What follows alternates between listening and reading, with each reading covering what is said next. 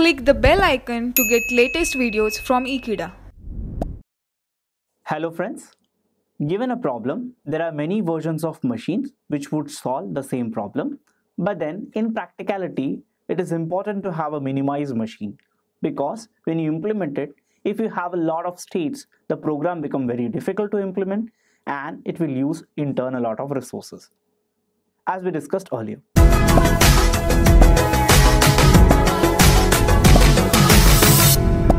Now, let us see the first question of minimizing an FSM in terms of milli machine. Let's draw the FSM for the first question.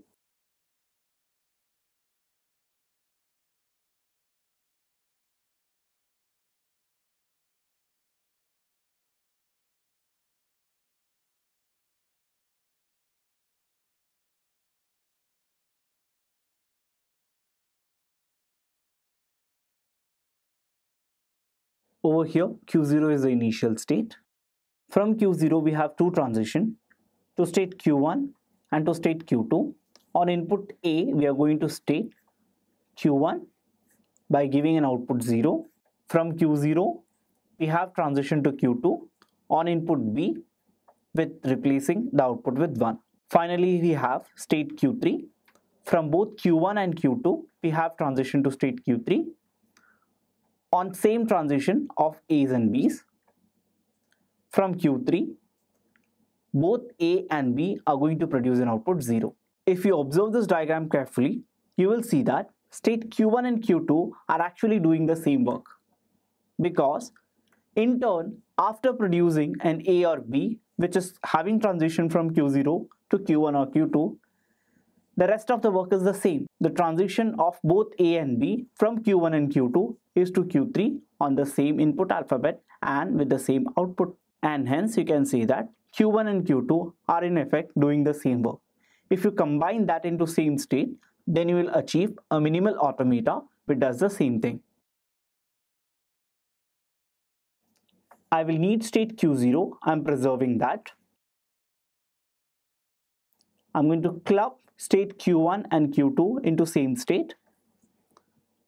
Let's say that state is Q12. It will have a combination of both transition from Q0 to Q1 and Q0 to Q2. That was, with A we have output 0, with B we have output 1. Now rest of the transition are same, that is from Q1 and Q2. We reintroduce the state Q3. B is replaced with output 0. A is replaced with output 1. Both will have transition to the single state Q3. With this, we have combined the state Q1 and Q2 into a single state Q12. Rest of the transition from Q3 is similar.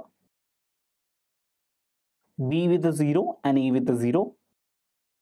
With this, we have achieved the minimal automata that is equivalent to the given one.